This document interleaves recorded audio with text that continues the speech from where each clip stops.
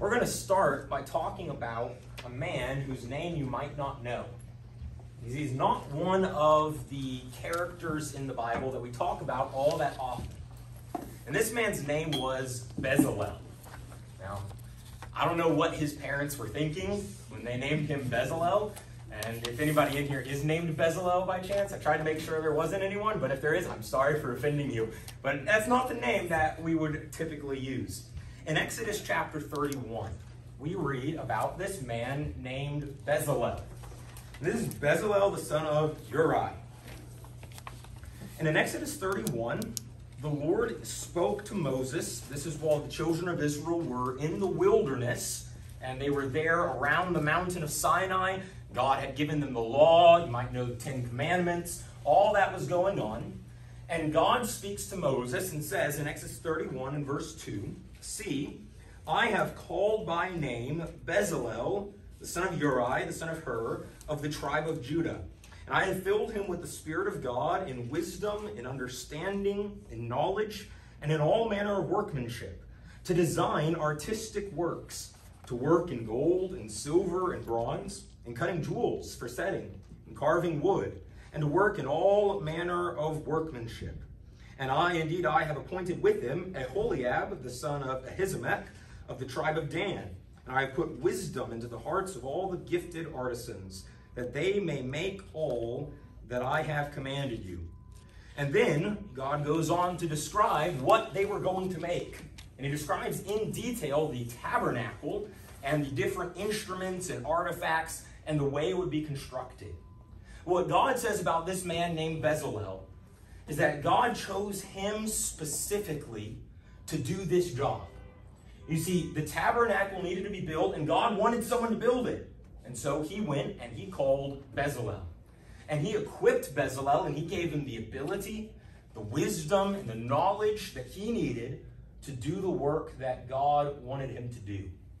Now, you might not have known Bezalel's name. It might not be a name you remember. It might be one that sticks in your mind for the rest of your life. But Bezalel had a job to do, and God equipped him to do it. And the truth is, each one of us in the church today also have a job to do. When God designed the church, he made it so that every member has a role within the body. Every person who wants to be part of the church, who calls themselves a Christian, and who wants to serve God, has a role to fill within the body of Christ.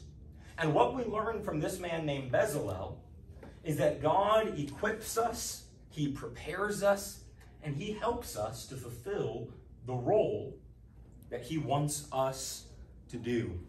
Now, we may not be as fortunate as Bezalel for God to speak down from heaven and say, you know, here's your name, and I'm going to call you Jesse Lee, I'm going to call you Curtis, I'm going to call you Kelly, and say, here's what your job is, and here's how I've made you to do it. We might not be that lucky, but we have all been called by God as Christians. Ephesians 4 and verse 1 says, "Walk worthy of the calling with which you were called." When we accept the name of Christ and we become Christians, God is calling us not just to spend the rest of our lives calling ourselves Christians, but to do something, to work and to serve. We have a calling just like Bezalel did. You do have a role within the body of Christ. So this morning, we're talking about how to find your role. How do you know what it is that you are supposed to do to help the church? How do you figure out what your place is in the body of Christ? And we're going to talk about 3 very simple things. First thing to do is know yourself. Know yourself. Second, grow yourself. And third, give yourself. 3 very simple things. Let's talk first about knowing yourself. God has given you a set of talents. God has given you a set of abilities that you have, and you are different from everyone else. You are a unique person. No one else has the exact same skill set and knowledge and experiences in life that you do. You are different. And God equips us for the work he calls us to do. We learned that from Bezalel. You might also be familiar with the parable of the talents. God, in the master in that story, gave to each of his servants a set number of talents, which was an ancient unit of measurement, of money. And he gave them to one servant 10 talents. He gave to another 5 talents. He gave to another 1 talent. And God expected them to use what he gave them in order to serve. The master went away, and when he came back, he received from the 10 talents 10 more talents that the servant had earned. The 5-talent man only earned 5 talents. And yet to both of them, the master said, "Well done, good and faithful servant." You see, God doesn't look at us and judge how much we're able to do compared to anyone else. He looks at what he's given us and says, "I need that from you in return." The 5-talent servant didn't have to produce 10 talents worth. He just had to do what God equipped him and gave him to do. Each one had their own role. The 1-talent servant, who, if you remember the story, didn't do anything with it at all, the 1-talent servant wasn't expected to earn back 5 or 10 talents. He was simply expected to use what God had given him. And so if we're going to serve God, we need to first know ourselves. We need to know who we are and what we have to offer. Too often we end up playing the comparison game with spiritual service. And we say, I look at me and I compare myself to someone else, and maybe they seem like they have it all made. They have everything they need to serve the church. They're capable. Maybe they're serving in public ways. Maybe it's a guy who leads singing and you think, "Oh, I can't do that." A guy who stands up and preaches and you're like, "I could never do that. I'm scared to talk in front of anyone." Maybe it's someone who's really good at going and talking to someone who's not a Christian and studying the Bible with them. And you're like, "I'm afraid to do that. And I don't even know what would say. I don't know if I know enough." If we always start by playing the comparison game in spiritual service, we'll find we often end up limiting ourselves. We say, I'm not like them, so I can't serve. But the truth is, God doesn't expect us to serve like anyone else. He calls us to serve based on what he's given to us. God didn't look at Bezalel there in the book of Exodus and say, "You know what? You don't have the same skill set as Moses and Aaron, so you can't serve the people of Israel." Moses and Aaron were the public figures, but Bezalel's job was just as important. God gave him the ability to craft artistically and called him to work on building the tabernacle. God gives us each a role to play, and we have to know what that role is. In 1 Corinthians chapter 12, Paul talks about the church as being a body. And if you think about your body has different parts that have different functions. And every part of your body is important. If you were missing your legs, that would limit what you could do. Just like missing your arms or being blind would limit what you can do. And Paul says there in 1 Corinthians 12, kind of humorously, the foot can't look at the hand and say, "Because I'm not a hand, I'm not important to the body." And the hand can't look at the eye and say, "You know what? I'm way better than you because my function is so much more important than yours." It doesn't work that way. Every part of the body has a role to play and is important. And that's how Paul describes the church. Every member of the church, young and old, wherever they're from, whatever their background is, when we become part of the body of Christ, we have a role to play in the church. And we have to know what that is. If we're a hand trying to do the role of the eye, and we're trying to do someone else's job that we're not equipped or called for, then we're going to quickly find we don't feel like we're capable of service. Because we're comparing ourselves to someone else and their job. We have to know ourselves first. Younger people do have a place in the body of Christ. You may know 1 Timothy 4 and verse 12. 1 Timothy 4 and verse 12 says, "Let no one despise your youth, but be an example to the believers in word, in conduct, in love, in spirit, in faith, in purity." Let no one despise your youth. That is, let no one look down on you because you are young. Now, many times when we talk about that verse is sometimes addressed to the older Christians. Of, hey, don't look down on the younger Christians. We need to realize we have a place in the body. Well, when we think about what Paul's actually saying, is he's not saying, stand up for yourself. Oh, if someone's looking down on you because you're young, you got to tell them. You got to tell them, no, you can't look down on me. That's really not what Paul is saying here. This is addressed to the younger people. Paul is writing to Timothy, who is a younger preacher. And he says, let no one despise your youth, but you be an example. See, the way we let no one look down on us because we're young is by giving them no reason to. You think about all the things that are stereotypically associated with young people. Oh, they're just into parties. They're just care about having fun. They're not serious about anything. They don't actually care about spiritual things. They're not mature. They're not serious about this stuff. You see, if that's actually who we are, then we're giving them a reason to look down on us because we're young. What Paul is saying here is, you don't give them those reasons. People may still look down on you because you're young, and that's on them. But you be an example.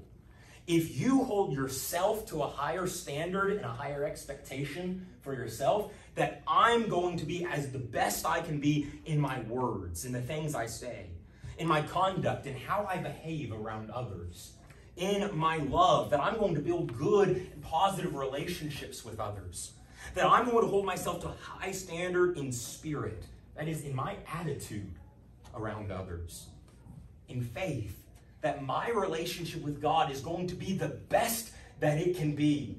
And I'm going to be an example for everyone else in purity, that I'm going to keep myself morally in the right way, living a holy life that's good and according to God's standards. If we hold ourselves to the higher expectation, then Paul says, you're not letting anyone look down on you.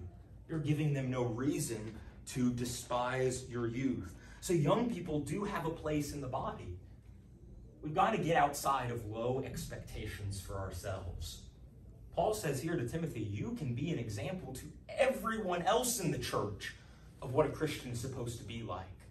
And that's true for any young person. There are challenges to being a Christian in every age group. When you're young, you're thinking about what you can do as a Christian to serve the church, you might say, I don't have a lot of experience. And everyone else, they seem like they already know their job in the church. They're already doing it, and they know what to do. They know how to have Bible studies. They know how to serve in these ways. They know how to take the initiative. And I'm young, and I don't want to, step out of bounds and do something I'm not supposed to do. So often we wait just to be told what to do.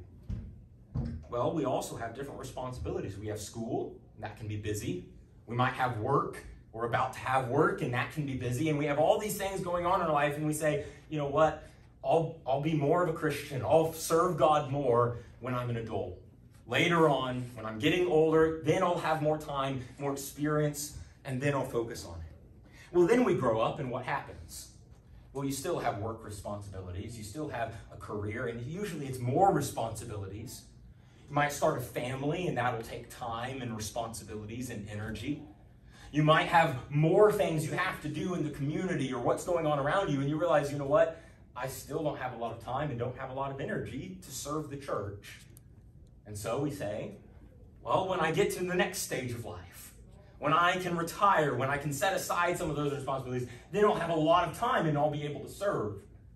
So then you're an older Christian, and now you're tired. Now you don't have a lot of energy, and you say, wow, I wish I had served the church more when I was younger. And I see all these young people who have so much energy, so much talent, so much ability, and they're capable of doing so much. And maybe we have shut-ins in the church who feel like they aren't needed anymore. They feel like they're being forgotten because they're not able to be there because of their age or their health. One of the devil's favorite tactics is convincing every age group in the church that only the other age groups can serve the church. When we're young, we say, I'll be more able to do that when I'm older. Then we get older, we say, man, I wish I'd done that when I was younger and had so much time there in middle school, there in high school. I could have been growing so much. We get older and we say, wow, I wish I had done all of this while I was in my prime. The truth is, every age group is important and valuable to the church. You will always struggle with having the time and energy to serve. Always. And if you're always waiting to have more time and energy to serve, You'll wait forever and serve never. It's a question of priority and commitment in any stage of life that we're in, no matter what we have going on. We have to know ourselves and know our own place in the body and be willing to let God use us. Let God use you. I have to let God use me. You're familiar with the bystander effect? If something happens, maybe it's an accident on the side of the road and people drive on by and they see that and they think, oh, maybe they need help. And we keep on driving because someone else will stop and help them. And maybe something's going on, some big spectacle, and everybody just kind of gathers around and watches and thinks, you know what, someone else will take care of this. Someone else will do it. Sometimes that's our attitude about the church and about spiritual service. Someone else will do it. You know, if that needs to be done, someone else who knows more, who's more confident, they'll step up and do it. That's the attitude that Moses had. In Exodus chapters 3 and 4, he was giving a series of excuses to God of why he couldn't answer God's call to go and serve the people of Israel. He said, oh, I'm not good enough. Oh, you want me to speak in front of people? I'm not eloquent. I don't know how to speak in front of people. Oh, God, you want me to do this? What if I don't know what to say? And what if they don't believe me? How will I prove it to them? And finally, Moses said in Exodus 4, verse 13, Lord, just please send someone else. Just let someone else do it. And God was angry with him. God said, no, I'm calling you. This is what I expect you to do. You have to step up and do this. We shouldn't give in to the bystander effect. We have to be willing to say, I think I do have a role in the church because God says I do, and I'm going to step up and do what I can. Sometimes we use our self-image to put ourselves in a box of what we can and can't do for the church. If I don't think I'm good at anything, I don't really know what I offer, and maybe all I really see as far as spiritual service is concerned is all these people who are really good at what they do, and they do it really publicly, and I'm like, that's not me.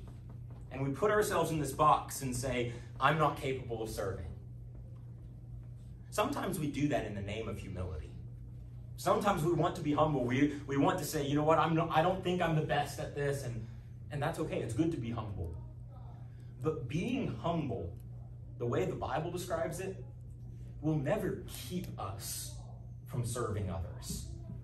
Whenever the Bible talks about humility, humility is what drives us to say, I'm going to use what I have to serve others, to serve God. True humility will never hold us back from service. And don't put God in the box with you. We may get this picture of this is my limits, this is what I'm capable of and what I'm not. But we can't put God in that same box.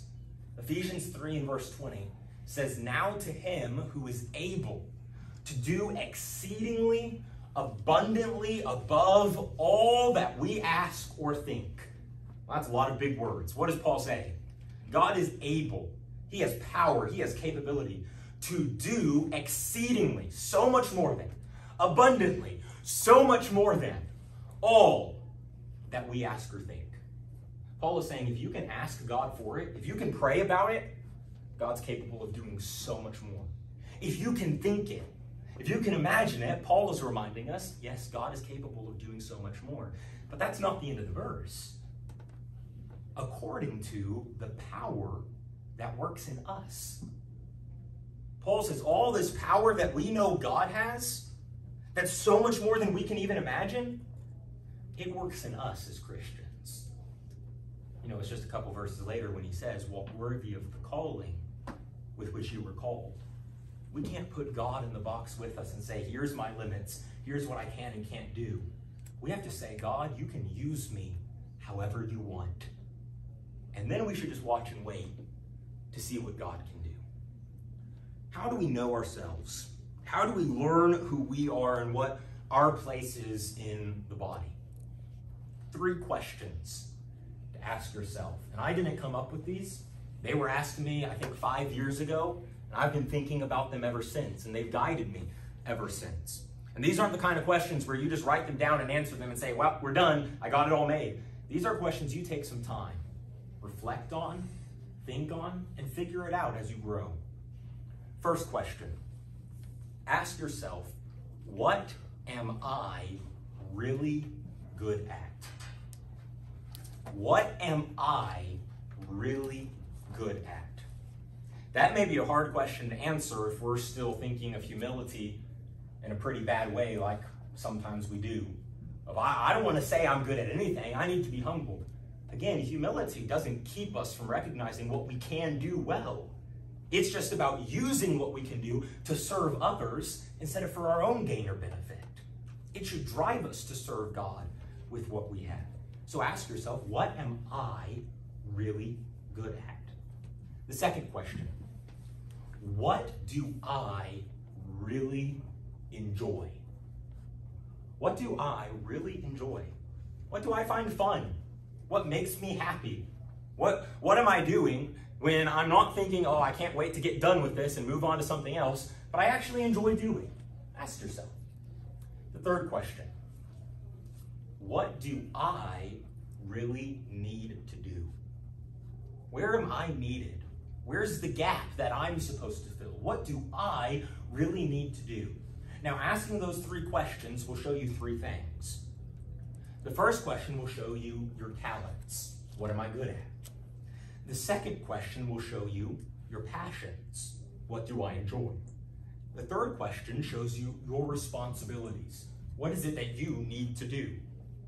Now, if you were to make a three-way Venn diagram of those questions, so you draw the first circle, you draw the second circle, you draw the third circle.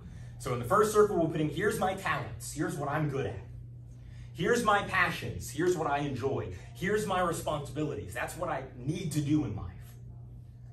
The intersection of those three things is the most valuable place for you to serve the church. It's the most important place for you to serve. The intersection of those three questions. That doesn't mean it's the only place you'll serve. There are times you have to do things, responsibilities, that you aren't necessarily good at and you don't always enjoy. There are times you enjoy things that you're not actually good at, or maybe you don't actually have to do. And so there are other things we can do, of course, but the most valuable place for you to serve by knowing yourself and your place in the body is the middle of those three answers. What are my talents? What are my passions? What are my responsibilities? Know yourself. Second, grow yourself. The truth is, you must develop your talents. Is you can't just ask this question and say, wow, here's the things I'm good at, and now I'm right there. Now I'm a fully mature Christian ready to serve. That's not actually how it works. Is we have to grow ourselves to the point of being able to fill our role within the church. If I really want to serve the church for the rest of my life, the best thing I can do in my youth is commit myself to personal and spiritual growth.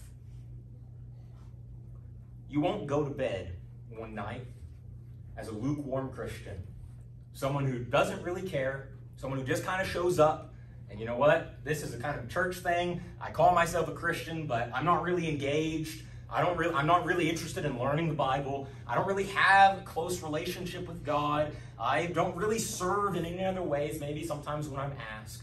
You won't go to bed one night as a lukewarm Christian and wake up the next morning as the most active and involved member of the church. It would be really nice if all lukewarm Christians went to bed one night and woke up the next morning as active and involved members of the church. That'd be great. But that's not actually how it works. Is you have to grow yourself.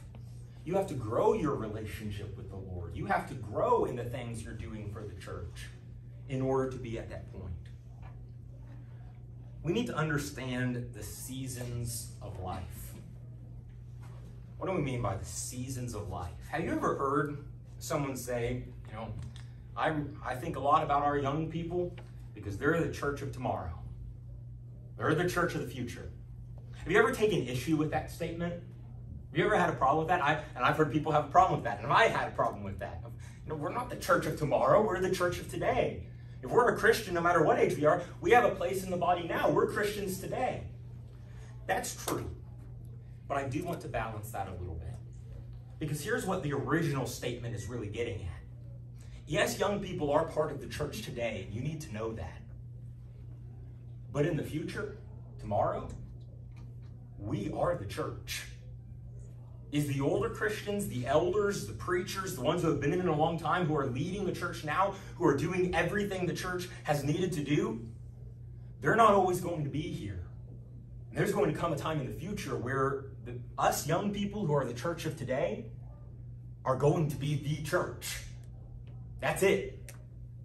And if we aren't growing now, if we aren't learning now how to do all the things that need to be done for the church to survive, for the church to thrive, for the church to grow, for souls to be saved, if we aren't growing in that now, we might not be the church tomorrow that we need to be.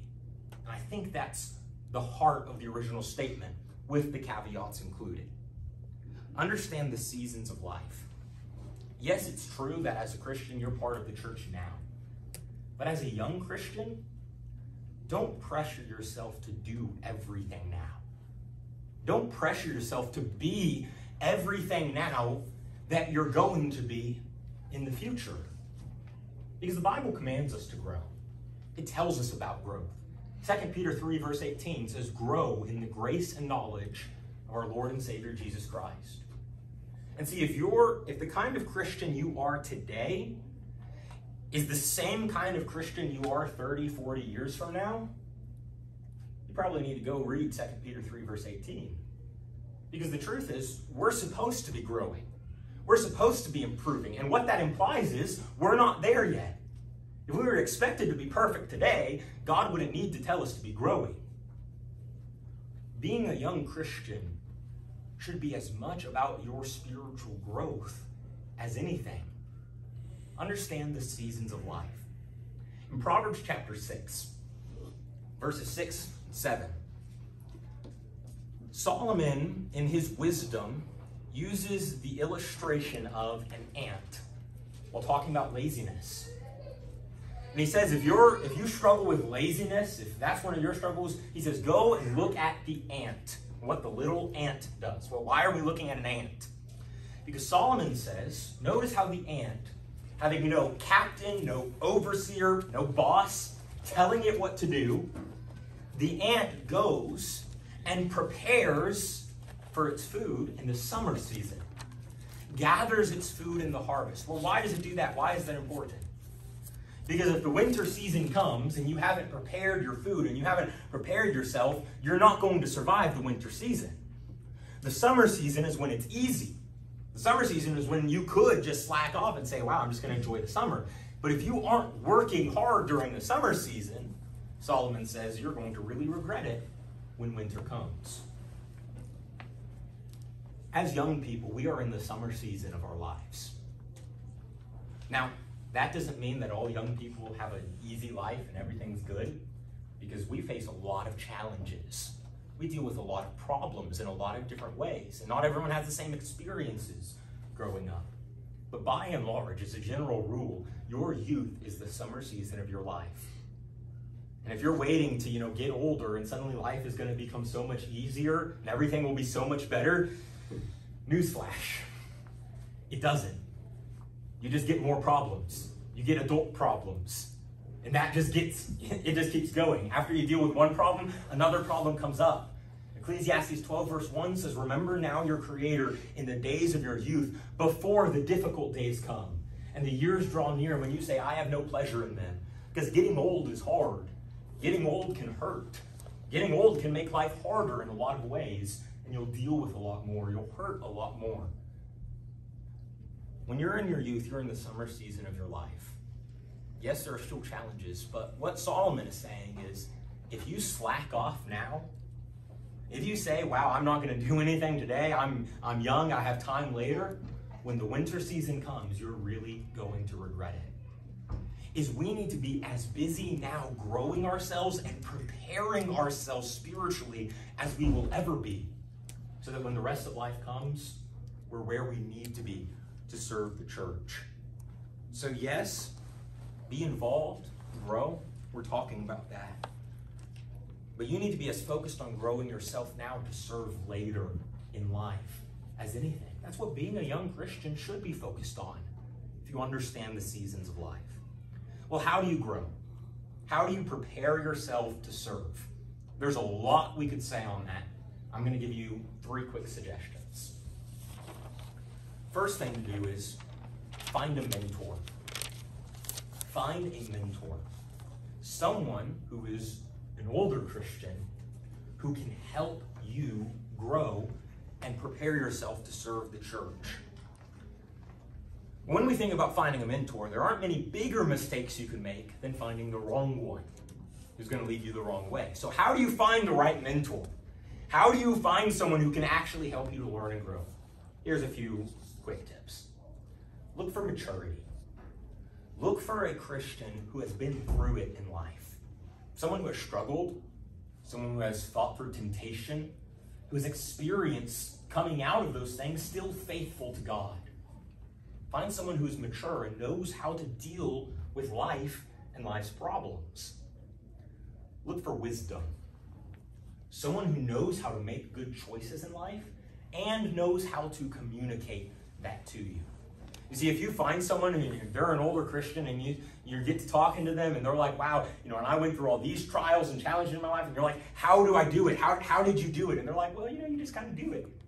Well, that's not very helpful. You need someone who has the wisdom to communicate and teach and show you how to make good choices in life as you grow. That's the kind of mentor you're looking for. And look for similarity. We talk about knowing yourself, knowing your talents, your passions, your responsibilities. If you know what you're good at and what you enjoy, and this is how I want to serve the church, look for someone who's already doing that. Look for someone who's been doing it for a while who can help you in that way. Where do you start? The best place to start in a local church is with the elders. The elders are there in the church to be mentors for the flock, to help them grow. And so if you're in a congregation that is blessed to have elders and that has good ones, look there and ask them to help you. Ask them to teach you about how to grow and serve as a Christian. They're right there to be mentors for younger Christians. It's part of their role. You can look to preachers, and you can just look to older Christians. It doesn't have to be someone who has this public big name in the church. It can be people who have just quietly, week in, week out, been serving the Lord for most of their lives. That's where you find some of the best mentors. Titus chapter 2 makes it clear that's how the church is designed to function. The older men are going to be examples for the younger men. The older women are going to be teaching the younger women. That's how God designed this body to work. So find a mentor. Second suggestion, preparing yourself to serve, is form a group. Form a group. You see, you don't have to do it all alone. In fact, it's a lot harder to step out of your comfort zone and to grow in different ways when you're trying to do it all alone. And part of the point of being a body, being together, is we don't have to do it alone. And that's why events like these are great, where we're around people our age who are interested in the same things and want to the same things that we do. Form a group. Your friends have a big impact on you.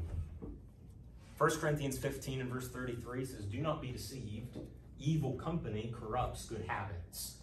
Saying if you surround yourself with people who aren't doing the right things, guess what you're going to end up doing? Not the right things. You surround yourself with people who aren't interested in learning the Bible, who goof off during Bible class, who are on their phones during the sermons. If that's your group, you're not going to grow spiritually. We need to look for the kind of friends who want to learn, who are interested in the church, who are interested in growing spiritually and want to serve God, because they're the ones who are going to help us grow. Proverbs 27 verse 17 says, as iron sharpens iron, so a man sharpens the countenance of his friend. Is that the best way we can learn and grow and serve the church now in our youth is by finding the people around us who want the same things, and we can grow together. The third suggestion, when you think about preparing yourself to serve the church, focus on your character. Focus on your character. Who you are matters so much more than what you do. Who you are matters more than what you do. And doing a lot of visible work in the church where people can look at you and say, wow, you're great. Aren't you a great young Christian? The future of the church is bright because it has you, and you're doing all this visible work that people can see. That's good, but it means very little if you aren't doing it with the right heart. Or if your public life as a Christian doesn't match your private life as a Christian. Focus on your character. If you focus in this season of life on becoming the right person, doing the right things will follow. Doing the right things will come, but it's more important to become the right person. Grow yourself. One other thing on that, you grow with practice. And just because we say this is the season of life to focus on growing yourself to serve in the future, doesn't mean you say no to opportunities to serve now. You grow by doing. You learn by practicing. And there are ways to be serving now in your youth that can be absolutely helpful to you. But focus on growing yourself. Number 3, as we close, give yourself. The core of service is giving. That's what it's all about. It's about, what do I have that I can give to others? Jesus gave himself. Ephesians chapter 5 and verse 2 says, walk in love, as Christ also loved us and gave himself for us. How did Jesus serve us? What did he do for us? He gave himself. The best way for us to serve is to simply give ourselves. Romans 12 and verse 1, Paul says, I beseech you therefore, brethren, by the mercies of God, that you present your bodies a living sacrifice, holy, acceptable to God, which is your reasonable service. If you offer yourself up, you sacrifice yourself. I've heard it said before, the problem with living sacrifices is that they keep trying to crawl off the altar. If you give yourself up and say, God, I am here and you can use me however you want. Whatever I need to do, I'll do. Whether I'm comfortable with it, whether it's something I've done before, I'm going to give myself, and whatever I'm good at, whatever I enjoy, whatever I'm needed to do, I'm going to serve God and grow in the best way I can. If you just give yourself, watch what the Lord will do with you. You'll find your role in the church. You have to view yourself in terms of potential. That's how God looks at us. God doesn't look at us as we are now. Sometimes we look in the mirror and we see a lot of flaws. We see a lot of mistakes. We see a lot of problems. We see a lot of limitations. And we put ourselves in that box and say, I could never do that. I can never serve the church that way. I can never be the kind of Christian I'm supposed to be. I can never take care of this sin in my life. I'm never going to be rid of this. We put ourselves in that box. That's not how God looks at us. God looks at us in terms of who we can be and what he can make us. Jesus' power is taking ordinary things and doing extraordinary things with them. What's so special about a few loaves of bread and a couple fish? Well, they're very special when they're in the hands of Jesus. That's when something extraordinary happens. What was so special about a couple fishermen who were just out fishing and just finished on the shore? It's when Jesus walked by and said, follow me, and I will make you become fishers of men. You see, it's not about who you are now. It's not about how you see yourself now. It's about who you become when you give yourself to Jesus. It's about who you become and what he does with you when you put yourself in his hands. And you may feel like all you have to offer the church is only worth about a couple pieces of bread. That's it. That's all I got. Put it in the hands of Jesus. Give yourself to him, and he can do extraordinary things through you in his church. Thank you guys so much for being here. Hope it's beneficial to you. Y'all have a great day.